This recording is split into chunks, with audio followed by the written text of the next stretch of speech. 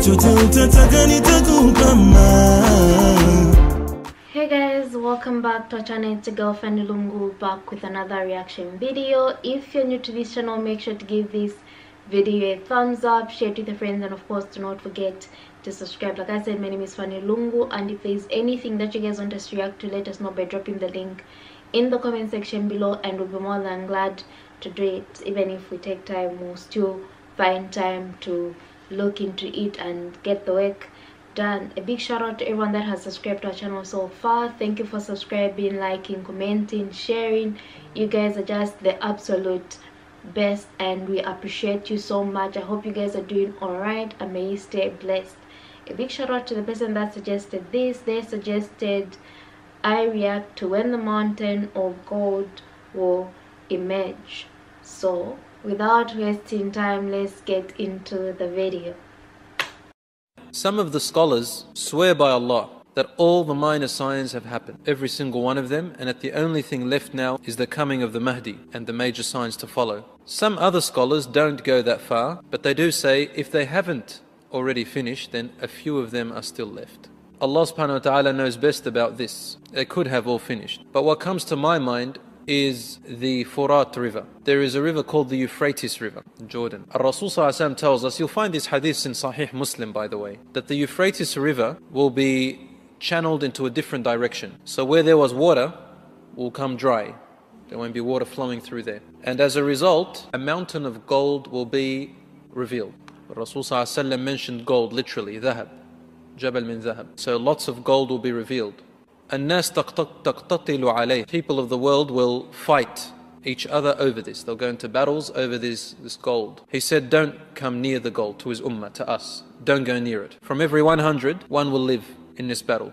And each person will say, because everyone will see this catastrophe, every person will say, I'm going to be the one to live. I'm going to be the one to live and take my portion. Whether this sign is going to happen before the major signs start, or whether they are going to happen within the time of the major signs, is the knowledge of Allah subhanahu wa ta'ala. So that's going to happen with the Euphrates river, the sign of the ending of the world. But before that happens, before the major signs occur, Allah subhanahu wa ta'ala is going to lift this ummah from its absolute misery and feeble state that it is now. It's going to lift it back up to its victorious, honorable state, back to its nobleness that it once carried, this ummah. It will become the leading nation of the world in every sense of the word, as it once was before, and even better. This is based on one of the hadiths, several hadiths. One of the hadiths is the following, which is also in Muslim and Bukhari. Rasul said, بدأ الإسلام غريبا وسيعود غريبا كما بدأ فطوبى للغرباء. Islam, it began very strange to the people. Strange. They don't know of this, much of this new ways before. وَسَيَعُودُ غَرِيبٌ, and it will come back in the future strange again. كَمَا بَدَأ, the way it started in the beginning. Just exactly the same way. Then he said, فَطُوبَى لِلْغُرَبَاء, good news to those who are strangers in all this time. Strange. What's strange? Strange is different to weird. Strange doesn't mean that it's wrong. It just means that it's unknown to the people's customs and traditions and knowledge that they've always had. It's strange, but interesting. I wonder if I was wrong all this time, and this strange religion is the right one. It's just strange, meaning unknown. For Islam began like that. We know the story in the seerah of the Prophet ﷺ. All you have to do is to read it, and you'll know what I mean. And today, now in the millennium, we have the same situation. Al-Islam is gharib, the same way it began. There's one extra thing that's worse about our time, that it's not only strange to the non-believers, it's become strange to different Muslims. And the Muslims have divided, and they are strangers to one another. I'll give you just a very simple story, a quick one, inshallah, just to get it closer to your mind. In Lebanon, when I first went, I was about 14 years old, up in the village areas, they live in the mountains, that's where my parents are from.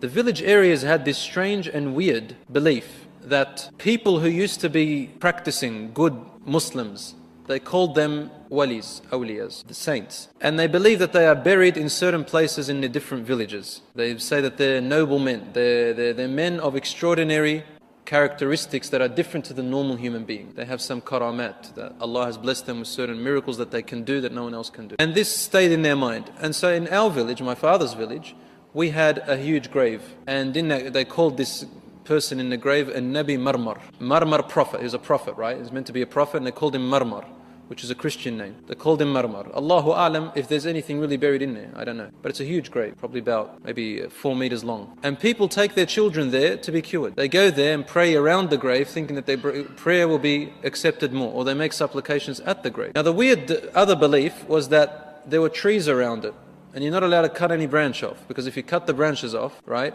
this person in the grave is going to come and choke you at night. I've never heard of this before in my life. I get up there and they've got this weird belief. Where did they get it from? Allahu A'lam. And when we started to teach them that this is absurd and that this is not what the Prophet ﷺ taught us, and we brought them all the logic. For example, I used to say to them, 14 years old, it's quite logical. I said to them, look, if he's really a good man, then he'd want us to use these branches because we're cold and we need to bathe and we need to use it to cook and clean. What does he want with all these trees?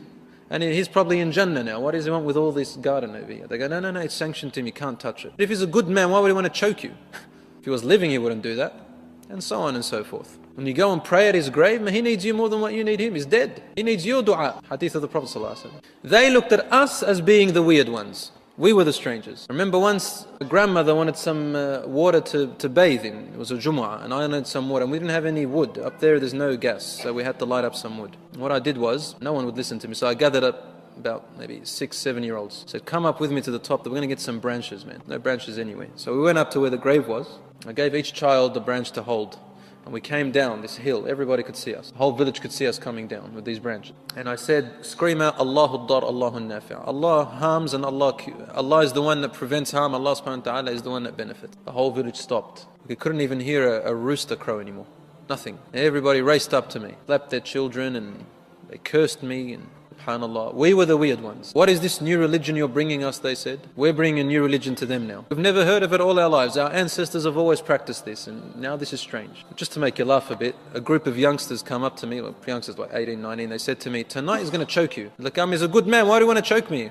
Anyway, that night I was prepared and I recited some Quran, and I knew that what's actually making him think that is the shaitan, and the shaitan can come and impersonate figures in your dreams. You can get something like a nightmare, which is similar to choking at night. It's called something, dream of terror or something, I don't know. Muhim, I saw a little snake in that dream, and I grabbed it and chopped its neck off. And I said, is this your power, shaitan? Woke up for Fajr afterwards. The youngsters came past the next morning and said, you copped it, didn't you? I said, what are you talking about, man? They go, oh, one day you're going to cop it. Alhamdulillah, now the village has changed. But I'm just illustrating to you that over there, the religion is strange to them. And this day and age, living now in the Western world, you can't get any stranger than this look. The beard. Can't get any stranger now than the veil of the woman. The niqab is now finished, gone. That's like really extreme to them. The beard is now second. And the practices that we do, praying, strange. Holding on to your 5 daily prayers is strange even to some Muslims. And weird. What's this new religion, they say? And what was already dealt with a long time ago, because values change today, now everybody is re-exploring Islam 14 centuries ago and saying, look at that. Look how bad this religion is. You can't do that. Change the values and you say, look how wrong this religion is. You just made up something and now you want to make the religion look like it's wrong and strange and weird. So the religion has started again strange as it was before. And the Rasul ﷺ told us, you will have 4 transitions. From a proper khilafah on the Quran and Sunnah of the Prophet ﷺ. Then it will become a distorted one, Muslims fighting each other. Then it will become a mulkan jabriyan, which is a dictatoriate kind of leadership of khilafah. And then, which is now, there's lots of dictatorships in a lot of the Muslim countries, a lot of the Muslim world. And if a person just speaks of Islam in some places, he's imprisoned immediately, called a terrorist and called an extremist and so on and so forth. Then he said, ثُمَّ تَعُودُ الْخِلَافَةَ عَلَى مِنْهَاجِ النُّبُوَّةِ. Khilafah will return back, leadership of the Muslims, to the way the Prophet ﷺ began it. And that is yet to happen. That is yet to happen. The last khilafah we had was the Ottoman Empire. So this is another sign that is inevitably coming. But the thing is, the Muslims will return. The nation of Islam in its proper teaching, its proper form, as it began, will come back and will fill the world with peace and justice, just as it was filled with injustice and tyranny. And that's the time of Al-Mahdi. Allah subhanahu wa ta'ala only knows when this is going to happen. He's talking about this river where this river's waters are going to be separated and there'll be gold revealed to the people, and they'll scramble there to fight for the gold and such things. I mean, those are just still material things. no matter the situation we're in, no matter what. We seem to always forget, but where money is concerned, we're there. But that's not even the case. It's just showing that we're so indulged in these materialistic things, or rather worldly things. That's why people will scramble to get a piece of that gold. Getting to the part where he talks about where people refer to something that you believe in as strange, it's because they lack knowledge about it. Everything someone doesn't know, they find it strange. Oh, you eat with this, that's strange. Oh, you pray like this, that's strange. Oh, you dress like this, that's strange, because they lack knowledge concerning why those practices are going the way they're going, and which is not a bad thing, because that's your chance to educate someone out there and say, you know what, yes, it's strange, but strange is good. Strange doesn't have to be bad. Strange in the sense that now this is your opportunity to teach or educate that person, and it's up to them to take the knowledge that you communicate or leave it. Otherwise, this was very, very amazing. If you, and other stuff I was talking about as well, but if you guys want to contribute concerning other factors of this video, feel free to comment. Your comments are always welcome. Always be kind, and yeah, don't forget to give this video a thumbs up, share it with your friends, and of course do not forget to subscribe, and I'll see you in my next reaction video.